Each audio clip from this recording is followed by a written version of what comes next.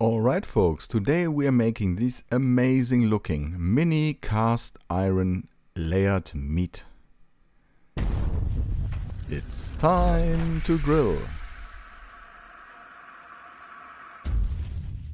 Let's get this video started with heating up the grill. We are using the Master Build Auto Ignite again. Just open the hopper, add your charcoal, place a starter below, and the rest will be done by the grill.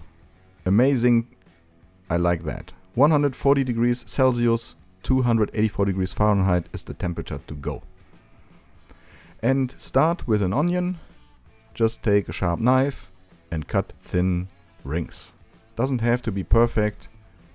There are many tools possible for cutting onions, but this with a knife is just enough. We only need about 1/3 till 1/2 of the onion. The next thing you will need is a pork chop. This one has a bone, and take a sharp knife and cut this into slices.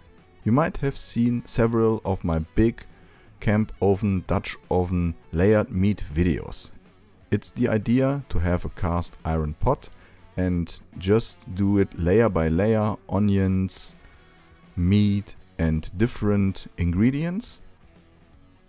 And I visited Spoga this year, which is the Europeans' biggest trade fair with barbecue and grilling people for equipment. All the companies are there.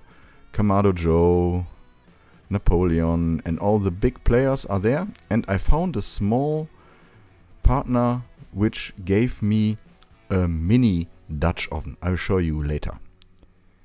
So I came up with the idea.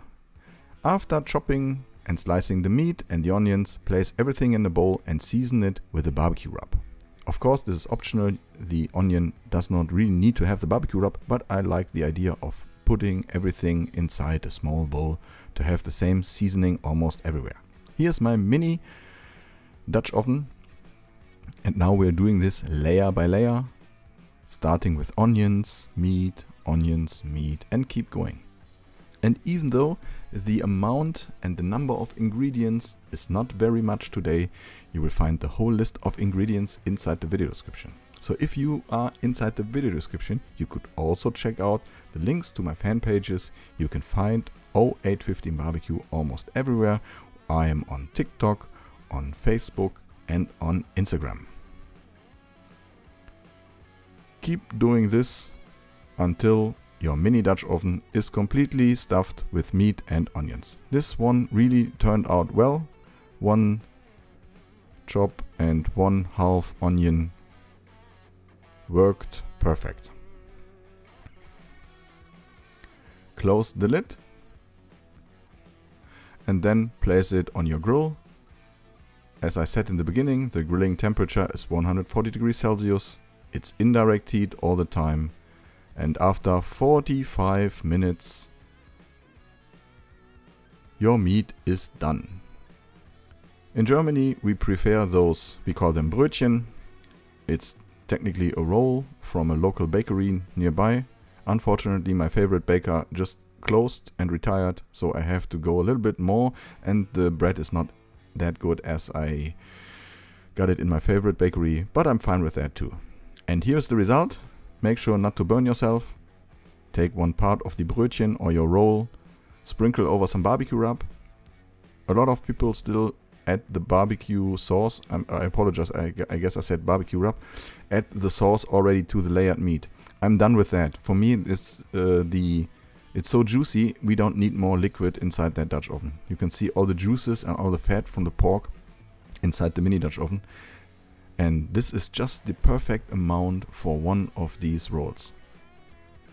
Amazing. Of course, you can give some more variations now. Add cheese, cheese sauce, hot sauce, jalapenos, French onions. There are many ways and versions possible.